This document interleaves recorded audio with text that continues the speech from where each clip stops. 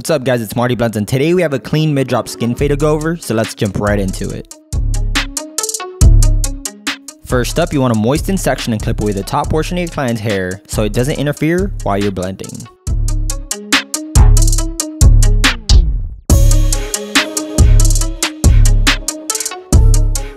If the canvas is still wet, use a blow dryer to speed up the process, just like you see here.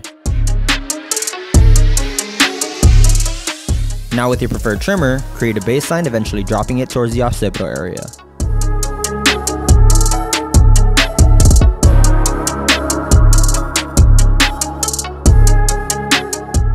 In this case, I decided to go with a V shape towards back because I thought it'd complement the client's head shape.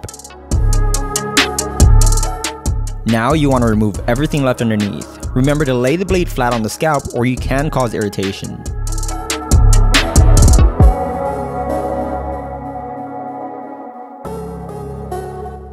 With your shaver of choice, remove all the stubble left behind.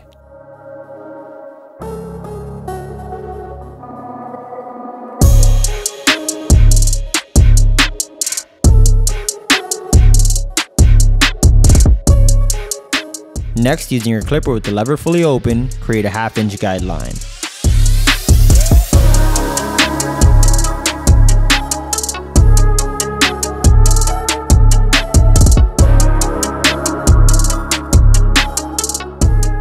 Using the 1.5 guard open, scoot up a full inch above the step you just worked on.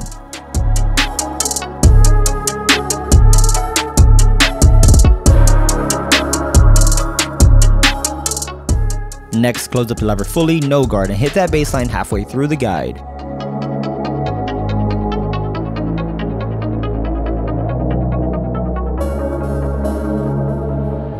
Gradually open up the lever as you move up. You may use your trimmer to erase any line left from that baseline.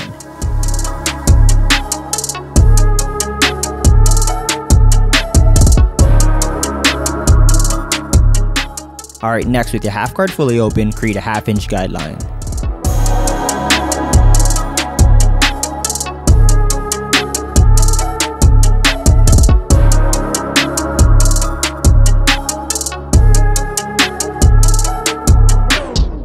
To continue, you want to slap on the number 1 guard and move up another 1/2 inch to break the line within the dark and light area.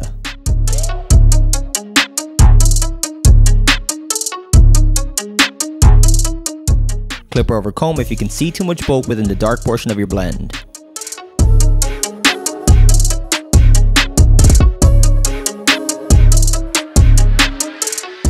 Finally, with your lever open, no guard, use your corners to remove that last visible line.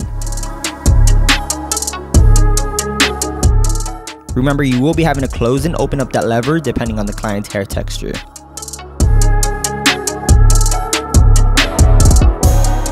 Also, I want you guys to note that the more corners you use, the longer it will take to complete the haircut, but we do this to get the best outcome possible.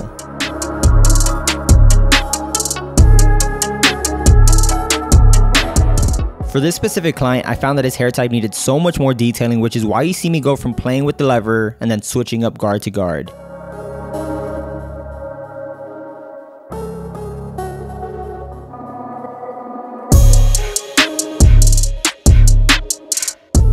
You want to fit that blade into as many dark spots you feel need touch-up work. Take your time when doing so and be patient throughout the process.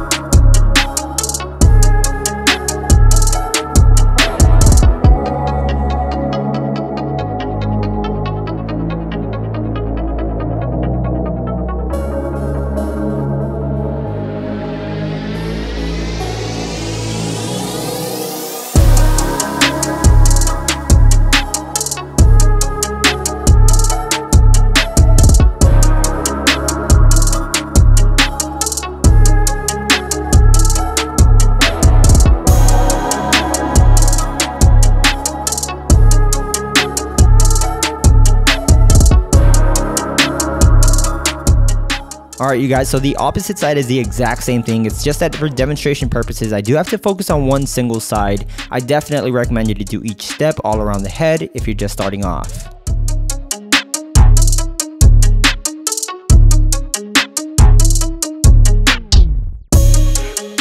And before we go on with the cut, I just want to say thank you for all the support y'all have been showing the channel. The growth has been exponential and I just want to say I truly appreciate it.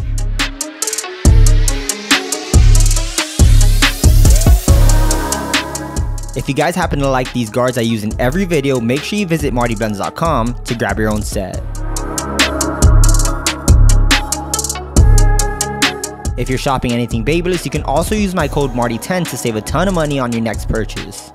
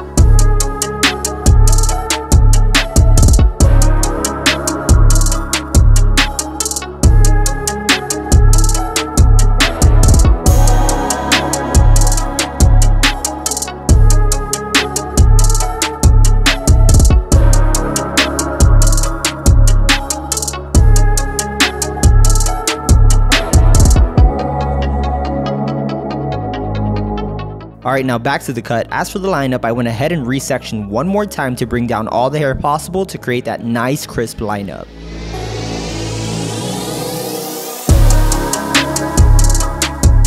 Personally, I love using the FX3s because they're so sharp and the design of them makes it easier to maneuver.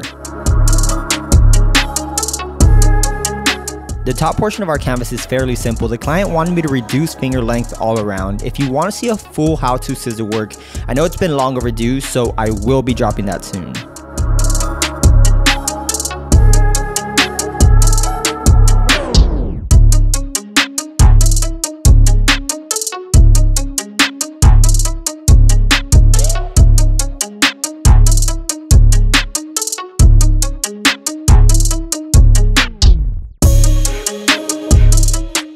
Finally, don't forget to style and top it all off with hairspray.